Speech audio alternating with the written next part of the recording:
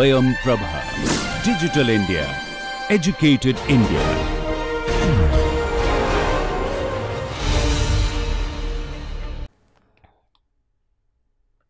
So, we are in the last lecture of module 5, which was on prefabricated concrete construction. In the previous lecture, we had extensively covered the flooring system, where we had also discussed the beam and the flooring system, how it is assembled, and we had also discussed how the beam is sitting on the column. Now, as you all know that the load is finally transferred to the Mother Earth. So, the load has to be transferred through the column to the ground. Hence, we need to know whether these columns are to be independent single piece or they can also be prefabricated, and even whether these foundation, they finally go and meet into the foundation, which can be precast or no. As the answer is yes, we can have precast columns being assembled one into the other to form a single connected column. Similarly, they can finally go and get set within the foundation and become a single structure, unified structure. So, unless and until the joints, the transfer of load is happening, we cannot get the assurance of taking such long span structures. And even along with it, we are taking so much of load, so much of large spans, and if any kind of mistake is there, the entire system is going to crumble. Again, I repeat, it is not like cast in situ construction that things are made together in one day casting and there is a continuity. Here the rods are ending, another set of rods are starting, so there is no lap, no possibility unless and until the joining between the two is very rigid. So, we come to in this particular lecture to the columns, the foundation, and another interesting material which is ferro-cement, which is also a prefabricated material, and it is very much contextual to our country context, that is developing country context, which we are little bit of challenged while using the other precast structures. We can always go for ferro-cement structures. So, we will go into precast concrete foundation, precast concrete column and ferro-cement precisely. So, you see here the ferro-cement, the precast concrete footing. Here you see a post or a column which is actually subjected to different kinds of loads from the beam. It is finally transmitting it to the foundation or the footing. Here you can see on site there are number of footings made according to the location of the column.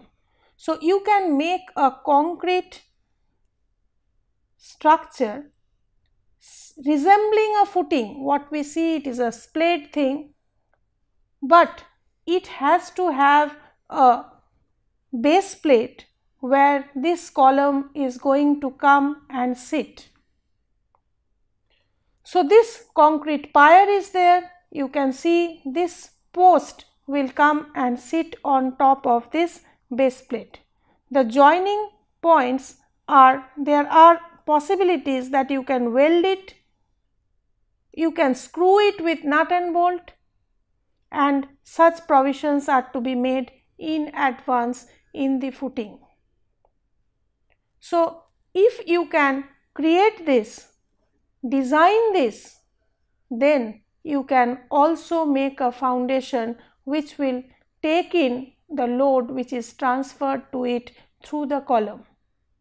And this column and this foundation joint is through this base plate, where a number of screws, nuts and bolts, groutings, etc. are done to hold this column in position.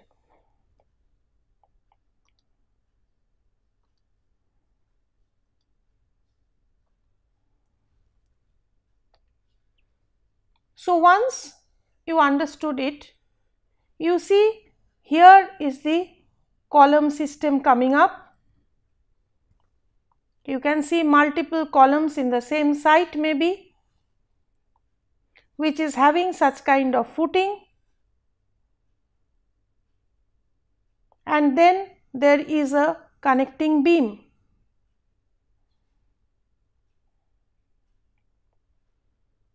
There may be floors and outside wall panels set between the two columns.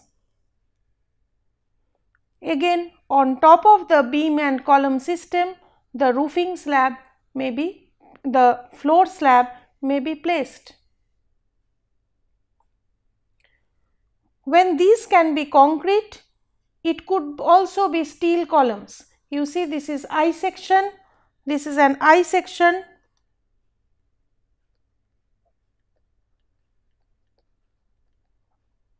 I steel section.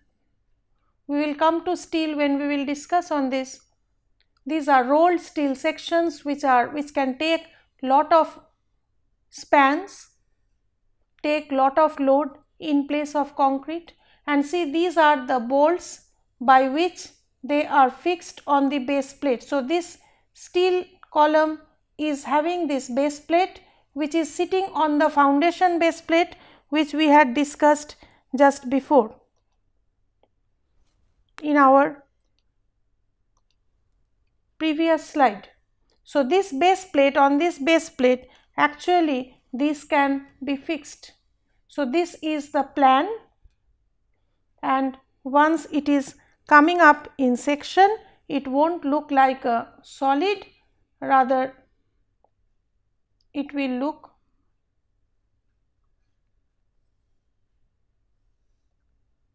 something like this, on top of which you may have a steel section of beam being welded to it by angles set on it. So there may be welding on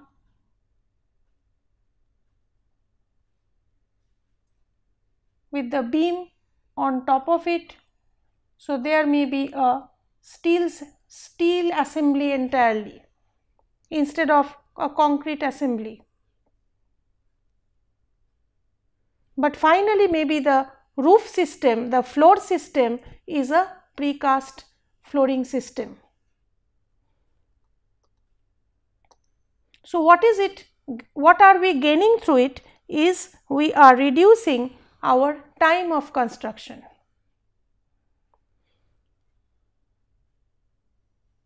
Coming to joining two columns.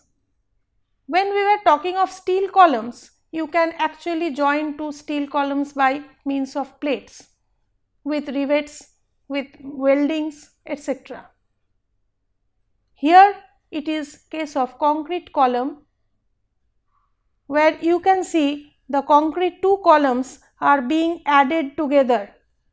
This is before assembly. You see one piece, piece 1 and piece 2. These are the two items. Again below it may be piece 3.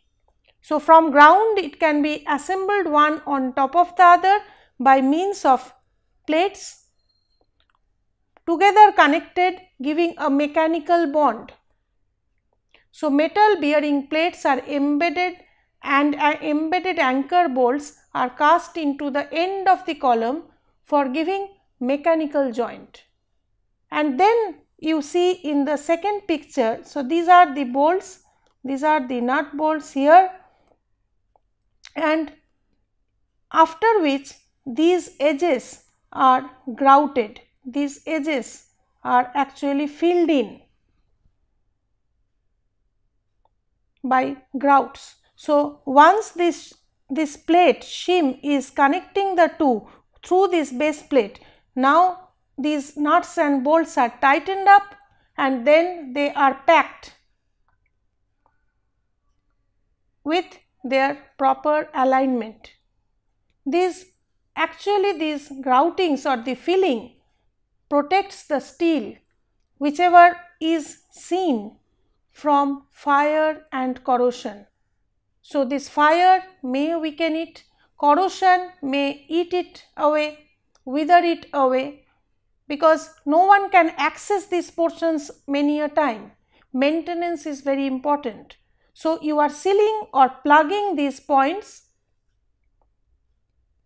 and not allowing fire or air or moisture to react with these nuts and bolts, so that there is no kind of mechanical failure. So, the joint between the two columns is also very important. As we had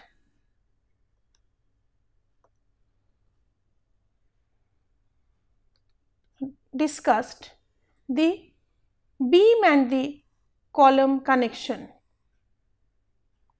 we had shown the beam and the slab connection, where we also discussed that this welding plate is left in the column. This angle is coming out free, it is coming out free, onto which the plate of the beam is being screwed, bolted.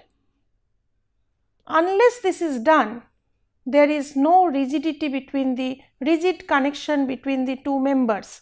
So, you can check here in the column where it is going to receive the beam, these bearing pods are created. Since these bearing pods are being created, are left, and with the dimension known to the fabricator that this kind of beam will be received, they are keeping position of this weld plate, provision of this weld plate. So, unless and until these dimensions are worked out precisely, one cannot leave this plate for welding purpose. So, this is very important for the load transfer. Welding plates are to be located in proper location, and these bearing pads are to be there for the beam to rest on the column.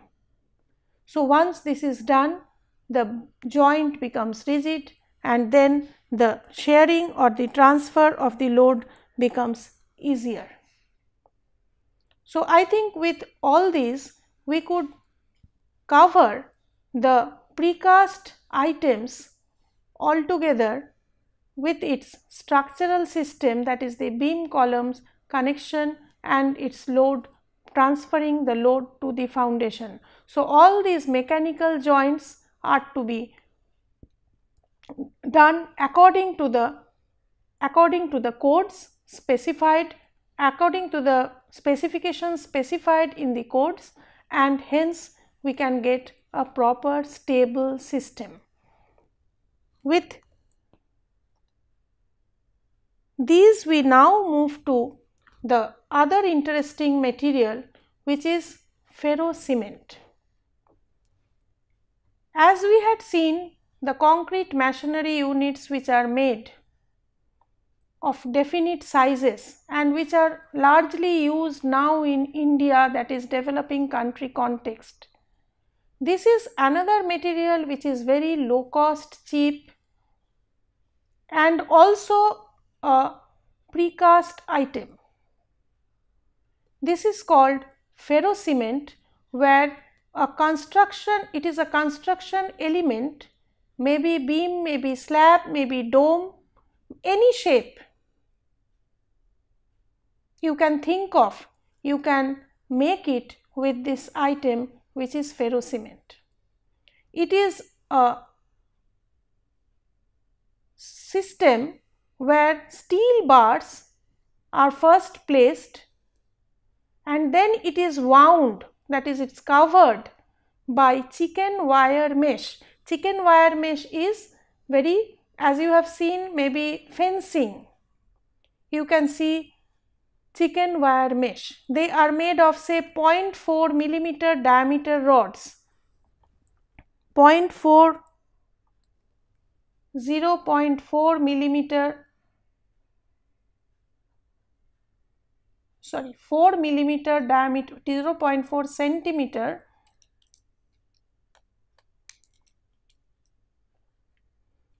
diameter mesh. So these wire mesh may be hexagonal wire mesh or maybe rectangular wire mesh. As you can see in this picture, you can see the wire mesh.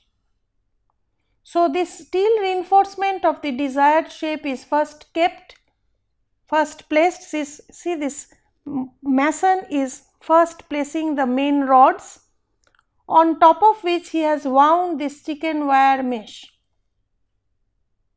And then what has he done? He has kept it on ground and he has actually pushed in concrete inside it, mortar inside it. So once that is done, he is getting shapes of rectangle with some thickness all around, as you can see in the picture here. So this is not fabricated in the factory, but he is making it here, and then how is he using it? We will come to see.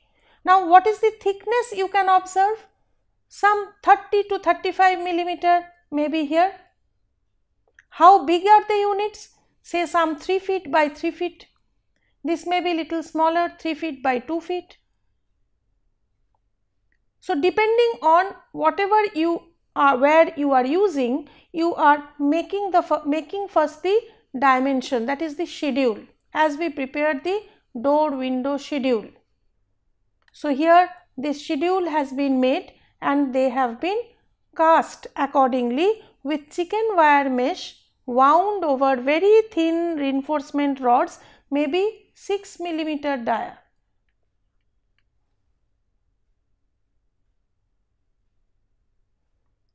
So this is 0.4 millimeter only.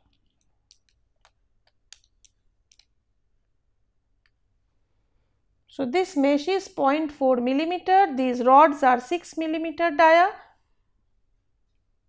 and once these are cast, these become your construction unit. This was first developed by architect P.L. Narvi in 1941 for disaster shelters and cyclone shelters. What is the benefit? These can sway, being light in weight. They can sway, they can, being less in weight, they can absorb the earthquakes, and you can go for low cost construction.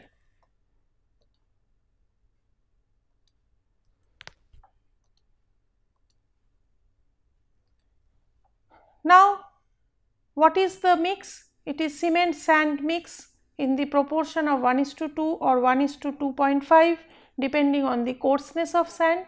You can also add coarse aggregate to it. Those will be usually 6 millimeter stone chips.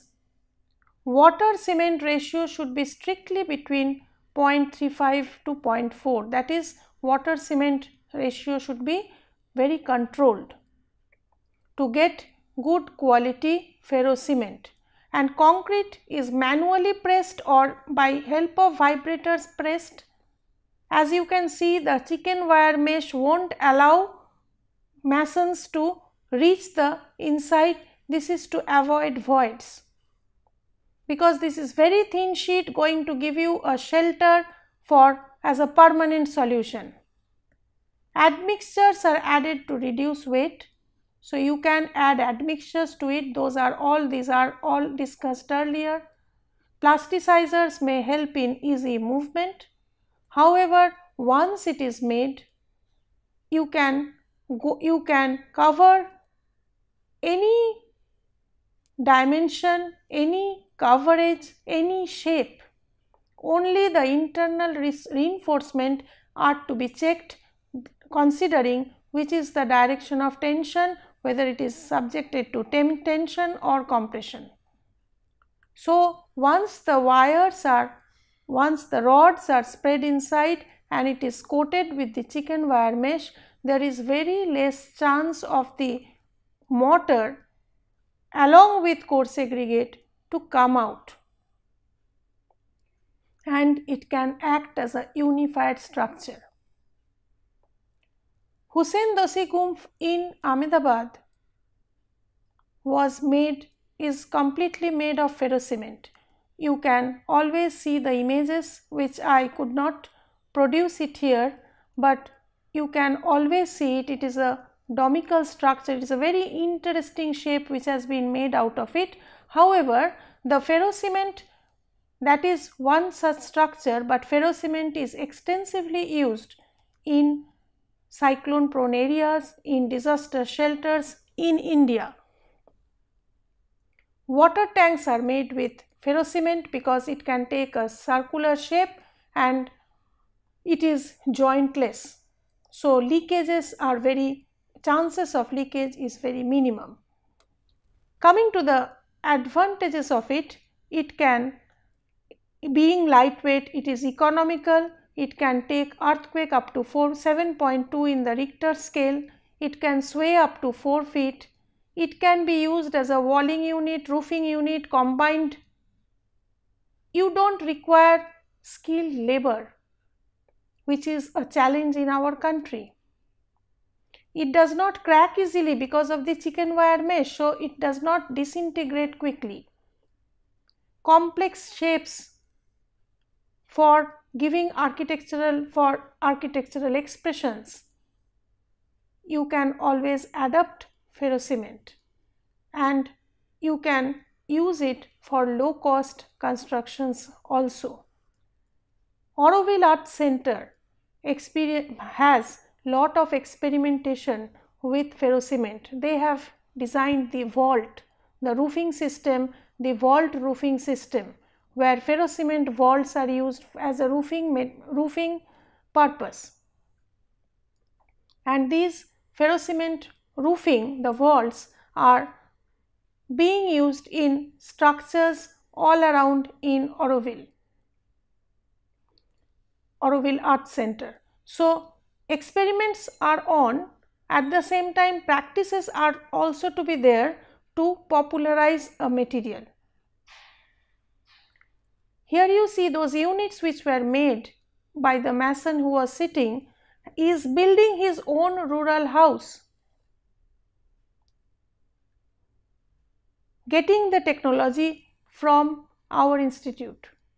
So, you see these all units are made one after the other, and this is being placed within a frame where you can see the beam is here, another beam was here, and he is actually filling it with means of these panels, and this is becoming a faster method of construction. This is the roofing, where you see the chicken wire mesh, you can see, and the roof is being cast here directly, not like the vault system, but it is cast here directly. However, you can cast it below and place it on top of the roof. That could also be done. So, we can conclude that these precast structures can reduce time of construction, but involve skill and mechanized method. In our country context, it is not so easy to adapt even till date. Yes, this is a dry method of construction, which is a very positive side of it, though your units are all being made to site where you are using the water. So, it is a controlled environment, hence quality is much desired quality is always attained. Provision of expansion has to be kept, particularly on the walling system, where you cannot join them, where you neither can join them completely nor you can leave gaps. So, sealing has to be very properly done, which in case of the flooring system is not that much challenged. However, to get a finished surface, mortar is being used to connect all the units. Beam column slab connections are very critical for transfer of load. Ferro-cement is another method which is a low technology to make precast building units. However, this ferro-cement use is not that popularized and is not that much in use on a regular basis, though it can be taken up and it can be made more popular. So, with these we end this module 5 on prefabricated construction system. Particularly we covered the concrete elements, but we also have foam, steel embedded puff panel system, etc., which initially was thought of to be put into this module, but due to lack of time we will discuss it in some other module. Thank you for now.